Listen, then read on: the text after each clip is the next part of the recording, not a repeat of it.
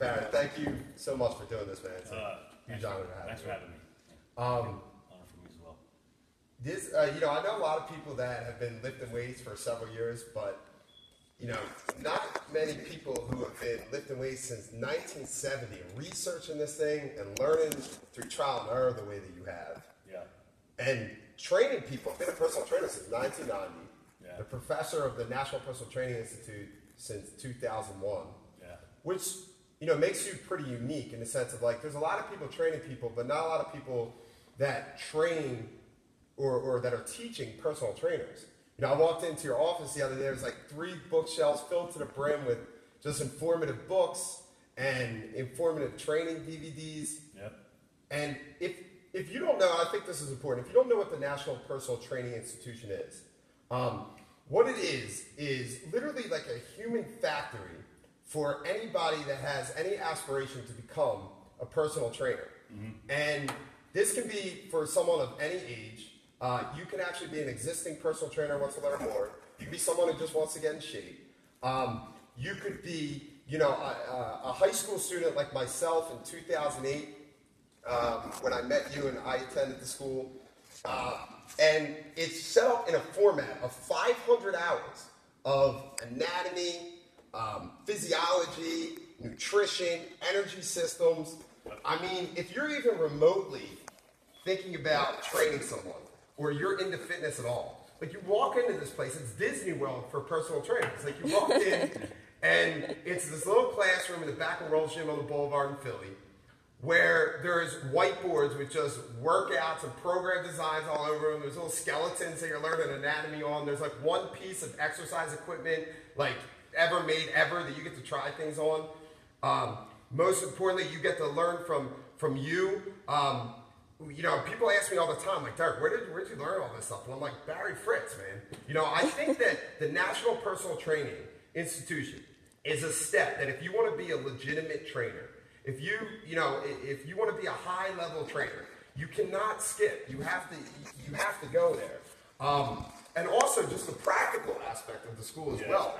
Just extremely important. I mean, the amount of mistakes that you get to make while working with other trainers and to learn by doing, that you get to make well before you go into the real life of actually training people, And one of the biggest things that I think sets apart students of or any MPTI grad versus just, not that it's better or worse, but just a generic training certification, is the fact that how universal the trainers are, and the fact that, any MPTI grad can work with any person and justify every single exercise that they do, why they do it, how to do it. It doesn't matter if your goals are fat loss. It doesn't matter if you're a high-level athlete. It doesn't matter if, you're a beginner to fitness.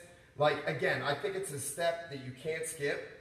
And actually, one thing I've always wondered from you, just watching you as, passionate as you teach, what is your goal as the teacher of the National Personal Training Institute to like your students? What are you trying to put out there for your personal trainers in the world of personal trainers? Yeah. So very important when the student leaves, day one, they're confident. Ooh. All right. So they have the background in lecture, but like you said, a big part of our school, it makes us different than the certification where they send you a book. You're actually training somebody, all right, or being trained. And then what we try to do is every 2 weeks we switch to another trainer, or another client. So the first 3 months of the course, you're the trainee. Ooh. And then after those 3 months, you're now the trainer. And then every 2 weeks, you get a new client. So with new goals, with new problems, what's our issues, right? So that's big. So the first person you train in your new job, your new career, is you've already trained people. Mm-hmm. All right, so there's the confidence level. And this has been said to me a lot. We give you a good foundation, but there's no way we give it to you all, everything. Mm-hmm. Now, I don't know everything. None of us know everything, right? So, but it gives you the backup, the foundation to continue learning when you leave, all right? And that's big. So you just continue to learn and learn more and learn more. And then you get to rationalize this. What's that person saying? Like there's things like I heard a PhD said, and I go, that's okay, but I don't know if I agree with that, right? It doesn't make me right, doesn't make him wrong, but I'm thinking, like, is that right? And that's what every student should be, all right? And then you said also the protocol. You're just not going to put what comes to your head, you just put it down on a piece of paper, and that's what we're going to do. There's a purpose, right? There was a soccer coach, I steal his line. And he says, you kick the ball for a purpose. Like, you know how kids sometimes the ball comes to, what's the first thing they do? Kick it away, get out of here. But then why'd you put that exercise down? What's the rationale for that exercise? Right? As opposed to like, why did you do it? Well, I like to do that. Well, that means nothing possibly to your client. Right. You know, so that's again, I'm being redundant, but you know, just have a purpose for the exercise selection. Don't you think that's one of the most important things about, do you consider that to be one of the most important things to getting good at training, being a personal trainer, of actually like getting your hands dirty and training people? Absolutely. And actually training yourself and doing the things that are practicing what you preach? Absolutely. I mean, there's a guy in North Jersey, Joe DeFranco, all right? And I would think of either Facebook or Instagram, and I see his blurbs every once in a while, right? And he said something, for every hour you learn in a book, you should be spending an hour and a half in the gym and actually practicing what you're learning. So, yeah, it's not all, like book knowledge is great, you know what I mean? So you cannot have enough, but you gotta also learn in the gym. So this person doesn't deadlift right. What are you gonna do as a personal trainer to help correct that mechanic, right? So the biomechanics of the exercise is faulty. So what are you gonna do, right? There has to be a plan. There has to be some rationale. What am I gonna do? As opposed to, they're doing it wrong. I think that's the biggest difference between an MPTI grad, is the fact that the regressions and the progressions are so large and come at such a high pace, and the ability, again, like I said, to work with any client of any goal, and your ability to keep people safe and keep people effective, and program design, actually get someone from point A to point B, you know? Yeah. So, but what if it's something that you never heard of before, like, you know, so now you have the ability to research it, right? And now you're going to read what you're researching, the issue, and then you can interpret it and make some sense out of it. For sure. Right. So that's really big too, because like I said, we don't know it all. So your clients actually force you to learn even more. 100%. You know, so it's a great learning tool. For sure. Like I tell students all the time, your lab is a gym. Yeah. Right. And then it's so important for the students to take advantage of that laboratory time. So we call it practical. You get the gist. You know. So constant listening to podcasts, constant going to seminars, constant research. But then going out and doing it. Like if you see an exercise, go out and do it. And the client says like pull through, right? So pull through, it's a hip hinge exercise for glutes for the most part, little hamstring. All right. And then somebody says set it up with an internally rotated hip. And then somebody else will say do it with a laterally rotated hip. I hear that with nutrition all the time. People are like, what do I do? 40 so now you make the rationale. Right. Because it's not an exercise where you necessarily can rotate your hip while you're doing it. Yeah. So your setup is fixed. Now, you can set it up for, like, if you do 4 sets, you could do it with an internally rotated hip and then with a laterally rotated hip. Right. You know, so there's pros and cons to both. It's always good to train a muscle long and short. And then if you can do it in the same exercise, that's great. But you can't always do it. There's a perfect example why you can't do it that way. Right. You know? Why did you start lifting? Football. Yeah. Yeah. You need to be stronger. Yeah. So I was getting beat by bigger, stronger guys, and I wasn't the biggest, strongest guy in the world. Like genetically, I just wasn't that big and strong. So if I wanted to compete in football, I had to get stronger. Yeah. And then it's funny because my football coach initially said, "Don't do that. It's going to make you slow." Right? Like all of a sudden, I'm going to be like Arnold Schwarzenegger. That was a big thing for a while. Though. Oh, so big. Right? It happened for several years afterwards, right? But here's what happened. So my performance from my sophomore year to my senior year, don't get me wrong, I grew too, obviously, right? But I went from like a 145-pound kid, 155-pound kid that got thrown around like a dish rag to a guy who was able to compete at a decent level. You know, so then my football coach comes up to me, Mike Pettin Sr., actually. He's pretty legendary in the Doylestown area. All right, we were undefeated, which was cool. All right, but he comes up to me and says, "Hey, Fritz, there might be something to this bodybuilding you're doing. When you try to get these other guys doing what you're doing, right?" So that was kind of like, hey, that'd be kind of cool. So you're trying to get guys. I didn't know what I was doing. I was reading a magazine, and then Strength and Health was big back then. Iron Man was big back then. Were you reading like Arnold Schwarzenegger? And like, yeah. What exactly were you doing? So I was just basically reading articles. Yeah. But then the next gym, so the first gym I went into was a barn. And if you were ever a student, I heard the story how many times. There's so many stories in this gym. But there was no fixed dumbbells. If you wanted a 25-pound dumbbell, you made it. There was no welding. Nothing was welding. Right. You know, it was all just wood. There was incline benches, but they were fixed. You didn't I love adjust those gyms, man. Yeah, it was a great atmosphere, and Jim had a great atmosphere. And then you would come in. The first thing we would come into was there was a pivot point and a pulley, and guys would just come in here and just do this because they would practice all week, right, getting stronger for arm wrestling, and they would go out and win, arm wrestling tournaments or win a beer or win a bet. Who's going to best arm wrestle. That's what they would do. You would have your whole workout done. They're still in there, immediately rotating. How do you train today?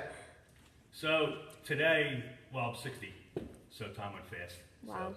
So, 60 years old, and 1974 was my last football game at 16 years old as a senior, and it seems like I was just 16 years old, and it was yesterday. So time goes really fast. But the point is, now you're 60, and so now it's not heavy. I really could care less, how heavy I train. All right. So, but now it's more volume oriented and then focus oriented. So, and I train my clients too, right? So we talk about a bench press. Yeah, you can just move a bench press from point A to point B. There's good form, and there's a way to do it for strength. But then there's also a way for doing it for maximizing the contraction. So instead of just pushing the bar from point A to point B, focus on your elbows coming towards the center of the body. All right, so really contracting that muscle. You got to really put your head into the muscle that you're training. All right. So feeling the muscle matters. Absolutely. So like I have a client now, and she's great at it, and there's a couple that are really good at it actually. But she'll say to me, Barry, this is too heavy. I can't feel the contraction. So she basically wants to feel the contraction on every rep, and if she can't, it looks fine. Not doing a lateral raise, but she can't contract like she wants to because it's too heavy. So we just lighten it up, right? Like I tell everybody all the time, like if you can't activate your lats, come here like this, and just subtly extend your arm, right? And then just pull it, subtly internally rotate it, and then wrap it around your body, and then really feel that lat.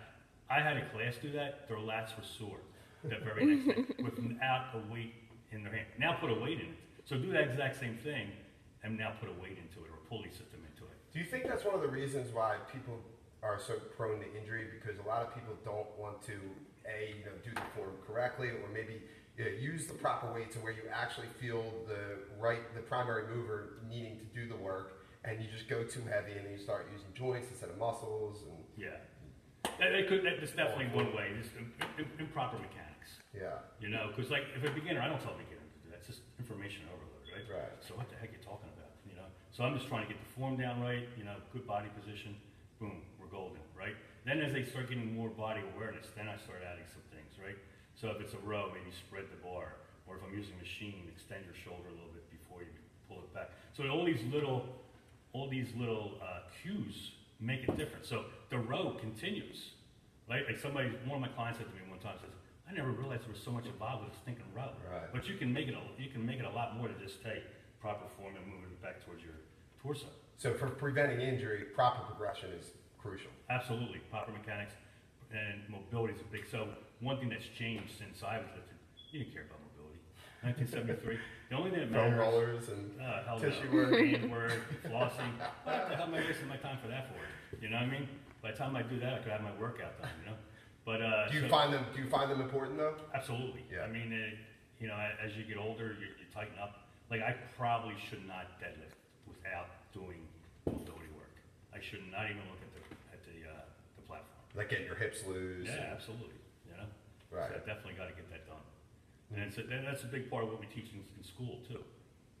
All the prehabilitation stuff. Listen, the real world is people coming in like, Derek, I hurt my elbow today. Okay, well then I guess we're not doing chin-ups, even though I had chin-ups planned for today.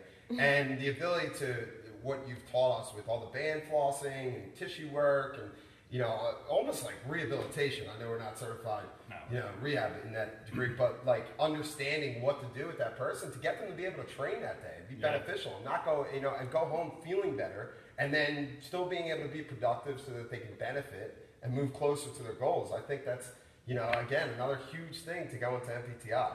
Yeah, look at what people do all day. They sit. Right? Look at my position right now. This is horrible, right? So my scapula's protracted, right? My shoulders mainly rotated. My hip is flexed, and now I'm going to go deadlift. Maybe.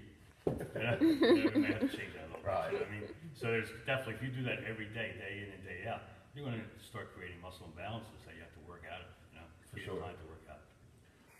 How do you eat today? Like what? Yes, that's changed. That changes over the years, right? So when I was younger, I would say it was more higher carb and moderate amount of protein, and that worked for me. I mean, I would look good, perform well, And then I guess in my 40s, I started first noticing the morning. Where I would wake up, where I was always just like shot out of a cannon, and I would start feeling a little sluggish after breakfast. All right, okay. and my breakfast was always the same, which was, the steel-cut oatmeal with some berries, strawberries, blueberries, cranberries, some almond slivers, and I would have some eggs. And then I said, man, I feel tired. I'm feeling tired. Not feeling like I should, right? So I guess I got rid of the steel-cut oatmeal, and then I felt immediately better. And then so instead of the steel-cut oatmeal, I put an avocado in with my eggs for breakfast. But when I'm in a rush, I eat sardines right out of the can, right? So, and everybody in class, like, they know I do that, right? Because I'll be in the lunchroom eating this. Yeah, I walked in the other day with rotisserie chicken, no utensils. Yeah. So you took away grains, you took away carbs, like breads and even oatmeal and even 100% whole wheat bread. Yeah. So it's more of a keto approach? Yeah, like I'm not keto exactly right now, but if I want to get myself in shape, and I don't even, to be honest with you, for me personally, I'm not saying it's for you, I'm not saying for anyone else, but I don't know why I go out of keto. Now, when you say keto, what is your definition of keto, just for people that don't know? So ketogenic diet basically is potatoes, forget about it. Fruit, maybe some berries, maybe some strawberries, maybe some blueberries, maybe some raspberries. That's about it. But that's when you're keto adapted, which means you're using fat as fuel as opposed to carbohydrates. All right, and then a moderate amount of protein, and then it really works. People say, how do you know you're in ketosis? I know mentally when I'm in ketosis. I tease my students all the time.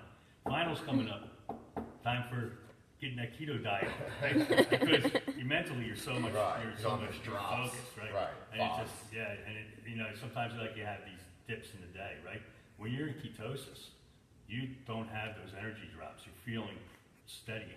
You're feeling high all the time, Do you ever implement like a sweet potato or before workout? Or? Yeah, so exactly. So now it's called targeted ketosis, right? Mm-hmm. And that will probably work for most people who train.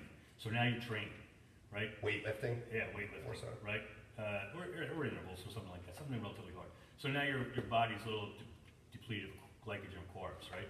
So now what are you going to do? Maybe half a sweet potato, maybe a cup of rice, and then you're golden, right? So now you get some carbs back, right? There's no such thing as an essential carbohydrate.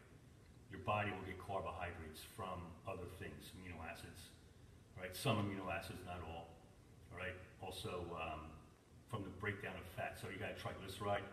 The glycerol is going to be able to turn into carbohydrates as well.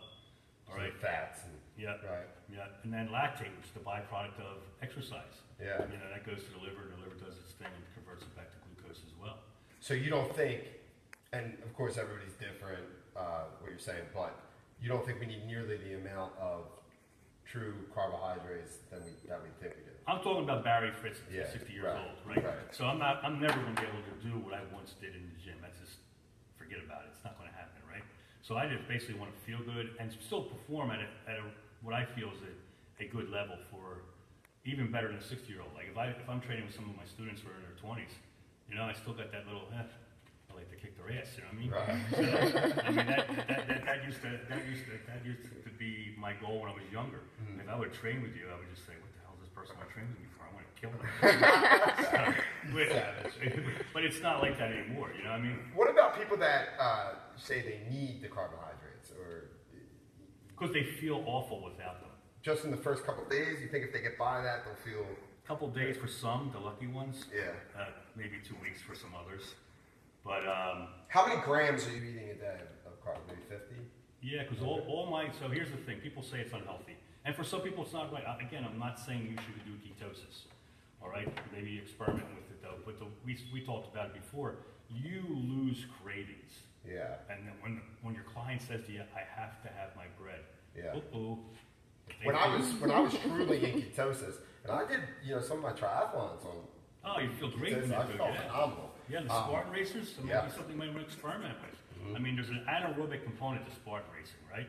But it's not all anaerobic. And then, like I said, you still have some, carbohydrates from or glycogen stores from other factors. For sure. You know? It's definitely something to play with because you definitely do lose the cravings. Like, Absolutely. I did not want pizza. I definitely didn't want fried foods. Nah. Definitely didn't want Makes anything you like sick. candy. Yeah, for sure. You feel the way that you're supposed to feel when you eat that shit. Yeah. You feel truly like, what did I eat? You know what I mean? This isn't supposed to go into the human body, you know? I remember a girlfriend one time, so all summer I'm doing my thing, I'm looking good, I'm feeling good, right? And she says to me one night, she goes, can we just go out like a normal couple? And I said, what does a normal couple mean? Like, go to a restaurant. And I go, okay, So just like at the end of the summer, I said, where do you want to go? Right. Like, let's go to this Italian place. Oh, I remember. Bread and pasta. Yeah. So I broke down and ate that stuff. And we were in Ocean City, New Jersey at the time. And I remember I said to you, if pregnancy is anything like this, and I'm dying here. You know what I mean? It felt disgusting. What about the distance between food? Like, the duration of eating. You can go a lot. So now you can go a lot longer without eating. Yeah. So Right? But that could also could be a detriment, right? Because I remember one time when things were really busy in life, I'm sure we all get. I went the whole day without eating. Right. I remember it was 3 o'clock in the afternoon. I still didn't eat. I remember thinking, I gotta eat something. And something comes up, so you gotta address it again, right? So I went to my only meal was at nighttime. And you think, and if I was eating carbohydrates, I would have been wrapped. I would have had headaches. I would have had a mood probably at lunchtime, right? But no, I went through it. I'm not saying to do that. I'm just saying, right. But one of the things that the thing that's kind of being played around with now is intermittent fasting, right? So eating only for like 6 hours as opposed to eating for doing the rate of the 5 meals a day.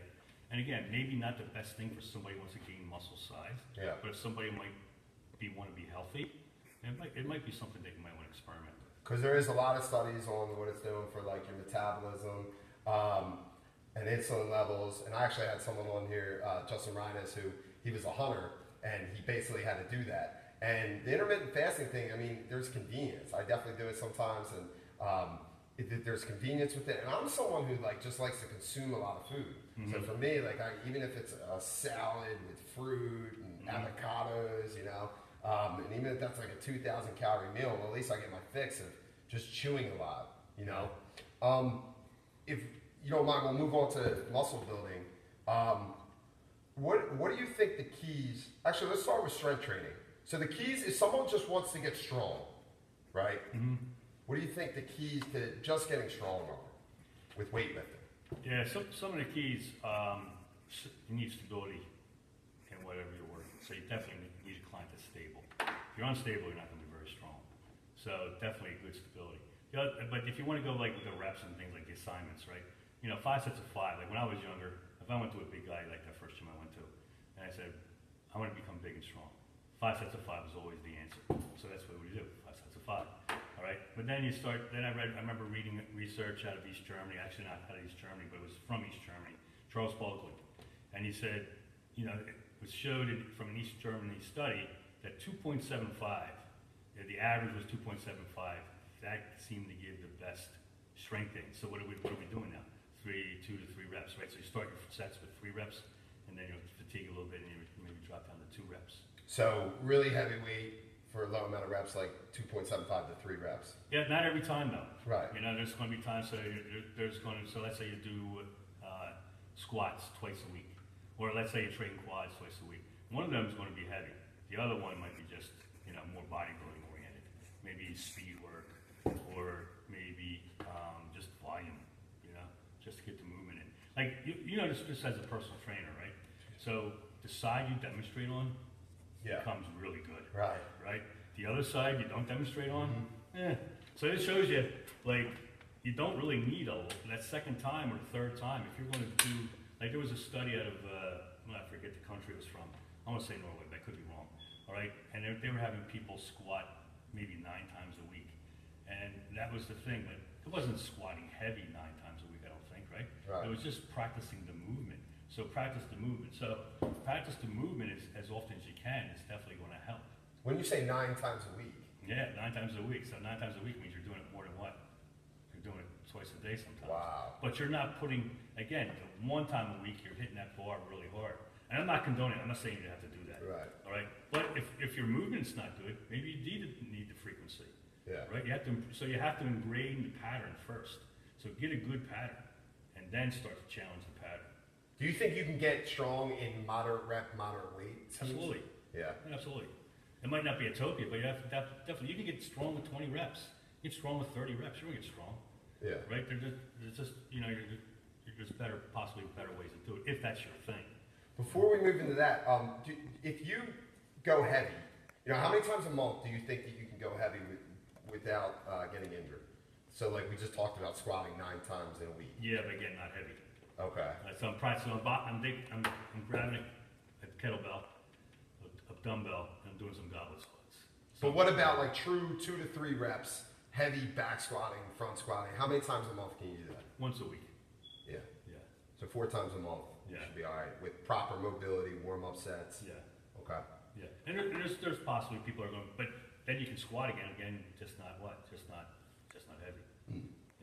Right, the next day, moderate weight, moderate reps. So if you want to strictly build muscle now, right? Mm-hmm.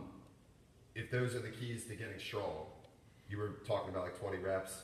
What do you think? And they're generalizations. So, right. There's individually, everything's individually based. Right. Training, how long you've been training. Exactly. How good you are at the movements. What about specifically for building muscle? What do you think the keys are? So as I said earlier, maximizing the contraction, right? So that's definitely a key, right? So if I take a curl, I just flex and extend my elbow, right? But if I really just squeeze as hard as I can, just maximize the contraction, that's something that I think is big in developing or increasing muscle mass. What about rep schemes? Like, what are some of your favorite rep schemes? All over the place. Yeah. So it could be 6 to 100.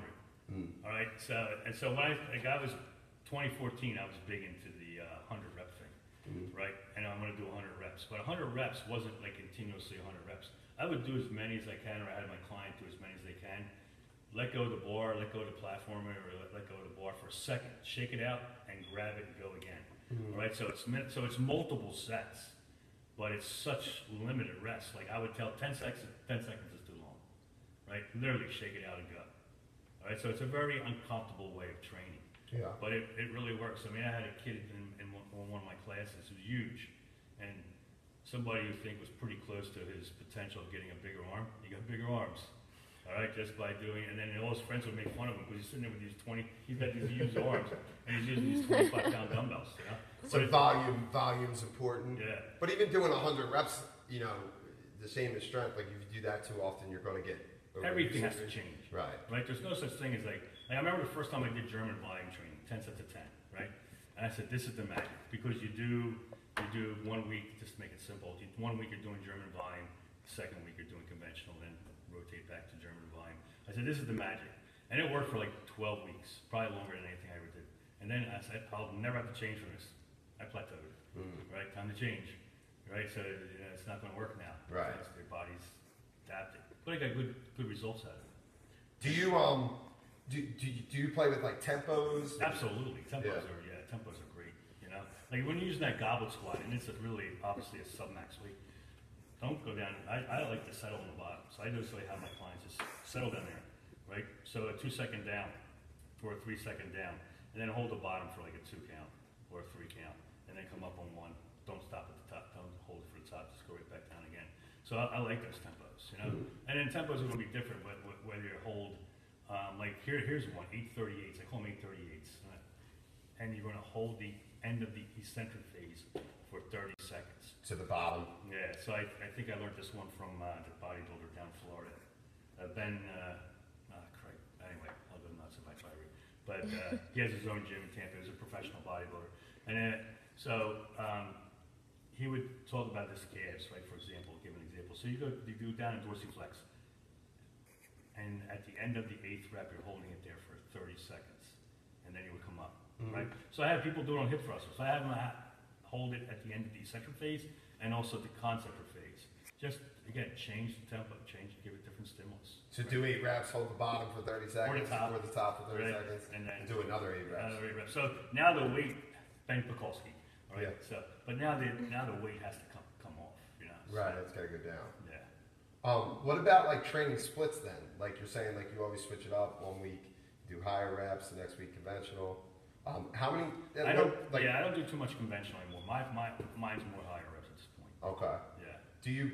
Do you train the same body parts like twice, 3 times a week? What do you think for someone, just the general population that wants to build muscle, wants their muscles to change, so it's noticeable that they look different in clothing? 2 times a week. I think 2 times a week is good. All right. For some of the smaller body parts, maybe more frequency. But you're saying general population. How much time do they have to spend in the gym? Right. Right. So they might only have 2 or 3 days. So then you take advantage of those 2 or 3 days. Right. You know, if they can get in longer. So smaller body parts, arms, delts, posterior delts especially. So those delts recover a little quicker. So maybe a little bit more frequency for them. So full body workouts. Absolutely. Yeah. Yeah. So the one split I prefer, but it's not the only one I do. I like going from the hip hinge to pushing, right? So basically I'm saying glutes and hamstrings with upper body pec major and delts, right. Yeah. And then the next day would be quads, lats, biceps, that type of thing. So I favor that one. But then there's people that only see me twice a week. We got to do that all in one day. Right. But that's usually the sequence in which I go. Not always, but it's usually the sequence. A lot of people have a lot of difficulty understanding that to train hard for sometimes only 30 minutes, but 45 minutes, to an hour before your body goes catabolic and you start breaking down your muscle tissue, So, yeah, if it goes catabolic, just eat. Right. That's part of the process. But do you think more is better or less done well and harder? All right, so let's go back. I'll go back to my second gym. All right, so this place had actually fixed dumbbells. That was the one I was telling you about. So this first gym I didn't have fixed dumbbells. Second gym had fixed dumbbells, 5 to 110s, and 5-pound increments. Right, so I'm thinking like, my God, this place is heaven. Look at this, they have dumbbells here. Right? And you take it for granted today, right? Yeah, except in the world you can't find it. Right? We're so naive to it now. So, and then anyway, so this guy had the owner of the gym was Olympus Gym in Warrington, Hills Cleaners now, 611 there. But point being is he had connections with the West Coast bodybuilders, right? Right. And these guys would out do seminars or just come by and work out. I mean, I remember one time I walked in the gym. There's Dave Draper. They called him the Blonde Bomber. He was working out, asking questions. They were actually cool dudes, right? But someone would give seminars, right? So this goes into 2 extremes, but there's everything in between too, right? So Mike Mensa, Ray Mensa, like 2 or 3 work sets. Get the heck out of the gym. That's it. For 2 to 3 sets. 2 or 3 Hell's Bells sets. Right. Like how most people are not going to do it. Yeah. Like I don't know if you ever watched some of Dorian Yates. Like Dorian Yates kind of fashioned his protocols. Did you know him? No, I never met Dorian. All right, but I didn't know any of these guys. I just met them. You know what I mean? But anyway, limited amount of volume, right? But very hard, right? And then you had this guy Roy Callender. He says to me, "So how many hours do you work?" I said, "At your job." I said, 8, 9 hours. He goes, "My job is bodybuilding. I'm in the gym 7, 8 hours a day." I'm like thinking, this guy, right. Who the hell trains like that, right? But I remember when I was in there one time, he was in there training, and I did my whole protocol. He was there doing pull-ups already. I left. He's still doing pull-ups. I'm like, this guy's serious. Yeah. And of course, there's some enhancement involved with that. Yeah, absolutely. And their recovery genetics, process. Exactly what you're saying. Like, if you're just general population, you don't have a cook and you don't have a recovery machine like hot tubs and ice baths, and you're not going to do all that stuff. You're going to have a tough time recovering, man. You're just not going to be able to stay in the gym that long. And, in my opinion, I don't think you need to. No. If we, one other big thing now is the tension, the stress. So like, to build a muscle in one workout, if we were to do like, let's maybe give a butt workout, like 3 exercises for a butt workout and hips and hamstrings, and then maybe a chest workout. Okay. And just like 3 maybe variations of 3 different exercises for each. So we can start with the butt one, I guess. Okay, so glutes, right? So one exercise that's really in vogue is the hip thruster, right? Everybody's doing hip thrusters for glutes, right? I like to start out with a mini band, or not start out with, but do a mini band above the knee, right? So something that stimulates the abductor into, and that will actually help contract the glute. And don't go, or maximize the contraction of the glute, I should say, but don't go nuts on the weight. Like there was a day when I would do this very heavy. Yeah. Again, put your head in a muscle. And so now when you're in that flex position at the bottom, just really maximize the contraction. So focus on maximizing, and don't worry about 6 to 8 reps. Who the hell brags about on Facebook? I PR'd my hip thrust. So who cares? You know what I mean? So let's do it for what it's there for. It's actually to help with the development of the glute, right? So the reps are high. 15 reps, 20 reps. So hip thrusters with a band above the knee for higher reps. Yeah, and then sometimes if you don't want to focus on reps, because sometimes that's too much of a focus. I got to do 20 reps, so it's too much. Maybe it's time under tension. Focus on the minute of time under tension. 3 seconds down. Yeah, so focus and then focus on. So now you're not even worrying about the volume. You're just worrying about maximizing the contraction. So maximize the contraction is number one for any body part. And in the proper form. So make sure you have a posterior pelvic tilt. All right, so slightly flexed trunk. Drive off your heels, that type of thing. All right, abduct your hip. So form is so important. And then pull-throughs. I like pull-throughs. And we talked about it a little bit. So it's a hip hinge exercise, but it's mostly glutes. And pull-throughs really work well. Don't see a whole lot being done. And the setup position, again, I would focus on maybe 2 sets with the internally rotated hip, toes together, and then just the opposite, toes apart. The pull-throughs where, do you like bands or are you using I like the tricep rope on the cable system? Yeah, I like cable systems. Yeah. So it almost looks like a deadlift or a kettlebell swing? RDL. Right, RDL. Or kettlebell swing would be a good way to think about that, yeah. And then I like quadruped hip extensions. So, if my client is strong enough, I'll have them do a quadruped hip extension on a leg press sled. Right? The sled itself, the frame itself is about 90 pounds. So, but you got to make sure you maintain proper form. Right? If they can't do that, then I'll just I'll have them in a quadruped position, put a dumbbell in their so with their other hands and knees? Yeah, exactly. And I'll put a dumbbell in their knee and then have them, lift that. Or I'll unload the frame. So I'll just wrap a band around the frame, all right? And then I'll unload it. It makes it a lot lighter. So putting a band above the knee and doing hip thrusters, and then pull. So for higher reps and really feeling the muscles. Yeah. Then pull throughs for moderate weight, moderate reps, and then ending with a high rep prone hip extension. Yeah, quadruped hip extension. Yeah, quadruped hip extension. Yeah, I mean that's. And there's another one too. I mean, most people don't work the glute and lateral rotation because it's really a tough one to focus on. All right, so people basically see your hands going from point A to point B. Yeah. All right, you got to focus on the hip rotating. Yeah. If you feel it in your trunk, you're doing the exercise incorrectly. Basically, the hands follow the hip rotation. Right? And it's not very visual. That's one of the problems, right? But it's another exercise. What about for the pecs? 3 hold on. So I really like both feet elevated on a split squat too. So we elevate the front one and the back one, or a step up with the position of the knee being above the hip. That really gives a lot of work to the glute as well. So I like those two for glute. So I know you said 3, but there's a lot of different options. Okay. And then hamstrings, RDLs are great. I like RDLs with bands or chains. That feels a lot better than just because you lose a little something at the top on an RDL. So if you band it, or you use chains, it keeps the tension a little bit more consistent. You got a little bit more because you're losing the length of the moment arm.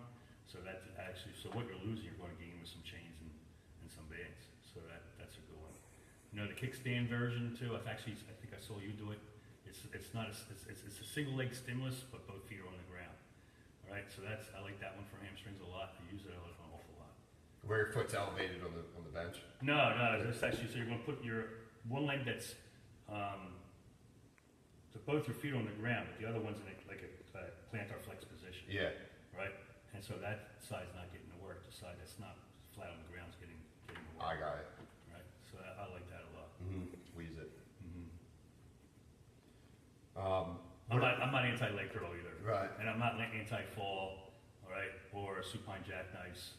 I got a new toy from Jackie Boys. There you go, Jackie. But, he's got this little sled, and I attach a band to it. I love that thing for Very cool. Yeah. What about for the pecs? If we were to do 2, just because we're kind of running short of time. Okay, yeah. So pecs, I would say bench press, or better yet, decline bench press. For me, decline bench press doesn't work because I feel like my head's going to explode. All right, but if you have a client that can tolerate decline, you look at all your pec fibers; they're all kind of in a good position to pull. All right, so I would say if I had to pick one of the 3, decline, flat, incline, I would do the decline, and then focus on the elbows coming to the center. So don't focus on don't focus on the weights. It's so important. So your primary focus is bringing those elbows to the center, squeezing the living hell out of that bar. Almost like you could, if that bar could move, you would actually bring your hands to the center. And then that will maximize the contraction. Do you like dumbbells there, or do you mind using a barbell? I like dumbbells, but you don't feel the contraction as much with dumbbells as you do with the bar. Yeah. All right. So dumbbells are great. Don't get me wrong, and definitely use dumbbells. But when you grab that bar, you can't do that, right? So you just got that excessive contraction as you horizontally abduct your shoulder. Right. So. Gotcha. Are you big with push-ups? Push-ups are great. Dips? Yeah, dips. Push-ups are good. Dips got to be careful with shoulder issues. I like your dip bar. I like the wider the better. Yeah. So you got a wider position as opposed to nice and tight parallel. It's a little tougher on the shoulder, but you kind of rock into it a little bit. A little more freedom. Yeah, so it's a little bit easier on the shoulder. But I use dips, and I use flies. I like cable crossovers. Again, if you're a function person, cable crossover. But look at that pec, right? So the pec, you can get it really long, and then you come to like a really short. So don't stop here. Cross it over. Get it really short. Just think of all the time. Like I tell my clients all the time, you gotta get long on this one. Get long, or get short. Get that muscle short. It's constantly, I'm just telling that to the ones that have, body awareness. Short meaning? So get that muscle as short as you possibly can. Right. So if I'm doing a cable crossover, most people stop here. Right. Right? Why? Why not just do what we're supposed to do? Right. Yeah. So full range of motion matters, no momentum matters when lifting. And then angles matter too. Yeah. Like a fly for pec major. The resistance profile of fly is really not too good. Yeah. Right? So one thing you could do, this is labor intensive however, if you have cable systems, you could attach a cable to the dumbbell, and now you have the cable. So now you have the cable at 9 degrees here. So now you have a 90-degree angle from your arm to the pulley system, right? So now you come up, you got the dumbbell. Now the dumbbell's not doing anything, but now it's taking over. Your pec, right? So there's the other thing too. When you're using cable system, look at the 90-degree angle, right? So if I'm doing a lateral raise right over top every time, I'm only training my delt, middle delt, in a short position. Right. But if I turn on it, and the cable's here now, the 90-degree angle's down here, and the delt is longer. Right. So constantly change angles. I mean, there's one lateral raise variation where I don't even focus on the arm changing the angle. I focus on the torso changing the angle. So you're kind of leaning down on the bench like this. Yeah. And you're not going to rest your humerus on your lat. And so now all you're going to do is you're going to change your body position, and look at the consistency in the moment arm. The distance from your shoulder joint to the weight, resistance. right? It's consistent, right? Right. So in my opinion, if I had to say there's a best lateral raise, this is it. The only thing is a left side, right side. How much time do you want to spend on lateral raises? Right. So it can take you 10 minutes to do lateral raises. Yeah. And then, are you careful with flies and laterals for people with shoulder pain? Oh, absolutely. Yeah. Yeah, flies might be a bailing. Absolutely. I hate to wrap this up with the one last thing I think that we should end with. From someone with the amount of experience of training people that you've had, and again, I can't thank you enough for doing this. Oh, thanks for having me. How do you keep your clients, from all the clients that you worked with and all the students that you work with? Because us trainers need motivation too. Us trainers have to stay accountable and detail oriented and motivated enough to stay motivated to train our clients as well. But specifically, like clients, for staying motivated to working out, ourselves included, trainers. How do you keep people goal oriented and connected to their goals and accomplishing goals? Yeah, so they need to want it really. Yeah. I mean, I don't have a magic. Like, there's definitely a thing on psychology and things like that. Like you said, writing goals down and things, and they look at the refrigerator they might have a picture or something that they might want to look at or something like that, or maybe their jeans they want to fit into, like Alan Gosgrove. I think it was his wife actually said it. They buy jeans and they buy them, they're too small, but that's their goal, to fit in those jeans. So there are things that can actually work, but it's very frustrating for us as personal trainers where a client trains like a beast. Like they're getting strong, right? Their performance is just tenfold better than what it was before, right? And their body composition hasn't changed too much. Why? Because the weekend comes, right? And it's the weekends that kill. And then that people have this disconnect with their goal, right? And they deserve that treat, right? They deserve the margaritas. They deserve the tacos that are flopping all over the table, right? So that stuff doesn't help you get to your goal. But here you go. If you go keto, you're not going to run. Right. And it's two different things. Like once you get to the goal weight that's healthy in the doctor's office and you are looking good in the jeans, if that was your goal, then you can play around a little bit more. But if you spend 4 days out of the 7 days of the week doing good, and then you spend 3 days eating for 3 people, man. It's going to take a couple of days just to get back to normal. You get your insulin levels and your cortisol levels all back to normal. They just ruined it. You just ruined it. 3 days is just way too much. For sure. Of a problem, right? But here's something else happens. Like occasionally gym members will come up to my clients and go, "Man, I'm seeing a big difference in you." Oh my God, there you go. You know what I mean? Like I say it, yeah, you're my trainer, right? But if someone they have really no connection with says it, they really get motivated. For sure. And the thing that's really different in gyms today too is there was a team effort. Like that's why CrossFit's so popular. That's why you're so popular, and Carl Saffron's so popular, and Dan Bowen's so sad, and Tommy DeVitra, right? And I could go on and on, so I just run out of time and spend the rest of the night listening. But you guys are so popular. Yeah, but you guys are so popular because why? What's the number one? The team atmosphere. The team atmosphere, right? You guys have teams, right? So back when I first started, the second gym I went to, if you were going for a PR, could have been 100 pounds or 500 pounds. You didn't know on your own. The whole gym would stop. Oh, right. Right? That's happening in your team environment, right? That's not happening on one-on-ones. That's not happening. I don't even know what my peers are doing for 1RMs anymore, right? But back then you knew, right? So here's Joe Balloons. He's trying this one-arm, 100-pound bench press. Hey, Barrett, Joe's going for a PR. Everybody stops. Yeah. And then everybody stops. Everybody's high-fiving, right? So the high energy in the gym just became what? Tenfold higher. Like you just won Tom just won the Super Bowl with a 100-pound bench press, right? So is he going to be motivated to come in again? Of course. Absolutely, right? Of course. So the team environment, I can see why people love group training. You have your 6 o'clock team, you have your 7 o'clock team. Yeah. And it's all part of it. I think for us too as trainers, the way that we have like our organic network, and a lot of people think in some ways that we're kind of crazy because we all work together to try to learn, the latest and greatest and what we can apply to help our clients the best that we can, again with safety and effectiveness. And a lot of people look at it like it's a competition, but it's so not. No, that's such a short-term style of thinking. Yeah. And when everyone's working together and everyone's supporting each other, and we realize how hard this field is with the mood changes and what we're promised versus what we're delivered, and our ability just to study, like we were talking about in the beginning, like for instance, we had a whole day today, and now we're here just grinding away in the gym, talking about gym stuff late at night, you know what I mean? And then we're probably going to go home, and you're probably going to look at some of the books they have on the shelf, and I'm probably going to listen to a podcast of some sort.